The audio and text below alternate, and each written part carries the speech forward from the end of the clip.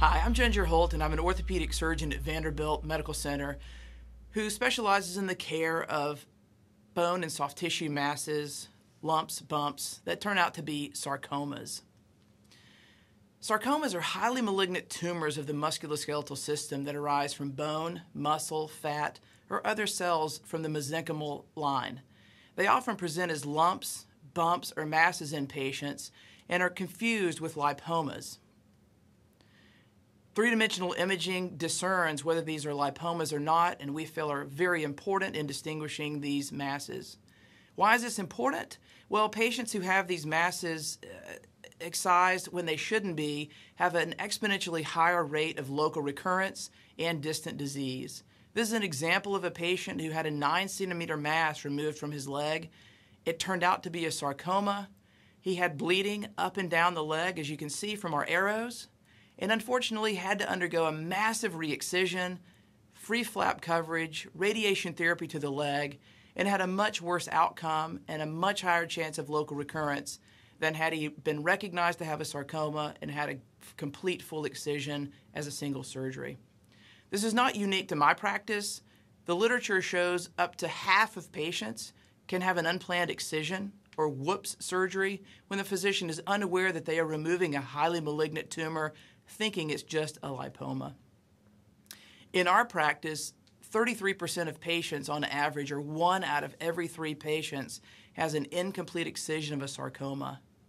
We've asked ourselves, why does this occur, and how does the patient, how does the physician, and how does the interaction between the two within our medical system create this problem, and how can we possibly eliminate it? Patients who live a distance from a high-level sarcoma center potentially don't want to travel, or they ask their surgeon to try to be more efficient and don't do a biopsy separately from removing a mass. We find that patients and physicians also don't understand the consequences. In looking at this, we tried to look at patients and their distance from a sarcoma center and whether this affected their care. We found it did not. Neither insurance status nor the distance from a sarcoma center created a problem in patient getting appropriate care. What about the cost? How does the system play into the exponential rising cost of health care, and how can we help? Well, we find that if a patient presents appropriately to a surgeon skilled in taking care of sarcomas, they have a much higher chance of a single excision as opposed to the patient who presents with a surgeon with less experience, undergoes an incomplete excision. The cost almost doubles. Well, if we can't disincentivize the patient or the system, what about the physician and how do they have a role? Patients only have an incentive to take care of themselves, but physicians get incentives by doing surgery. They get paid. They rarely get sued for mistakes. We wanted to know, does a lack of education in the physician population play into this, and where does that occur? We did a study looking at general surgery and orthopedic surgery residency programs in the United States and asked what influence of education is there in correctly diagnosing sarcomas. What we found was that general surgery programs showed a deficit in direct training, but their standardized board training allowed them to successfully learn over time how to diagnose and care for a sarcoma. We found that there were 2 issues. 1, we weren't targeting the right audience, and 2, we could do better with our education profile. Why can't we get it right? Great question. We have found that rigorous education programs for orthopedic surgeries have diminished the referral base and incomplete excisions.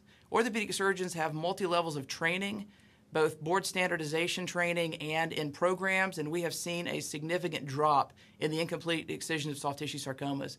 But we have found we do have to target the right groups and provide the right education. Could we disincentivize physicians? Could we show that physicians who get sued more may be a greater target audience for education? In looking at over 30 years of medical malpractice data, we found that not only are the number of claims on the rise for soft tissue sarcomas, but primary care physicians were the group that were most likely to be named defendants in sarcoma-related litigation. Orthopedic surgeons and radiologists still had higher likelihood of litigation, but we were surprised to find that primary care physicians were most commonly named defendants. We also see that sarcoma litigation, when it occurs and the payout occurs, that the cost is significantly higher.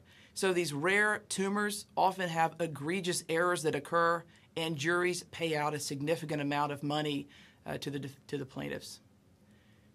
Our studies have shown that there are significant opportunities that exist.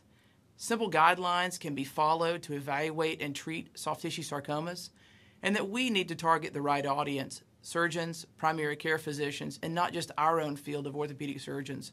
There are also opportunities financially with insurance companies and our government to dissuade surgeons from operating on lumps, bumps, or masses until they have followed a simple protocol for evaluation.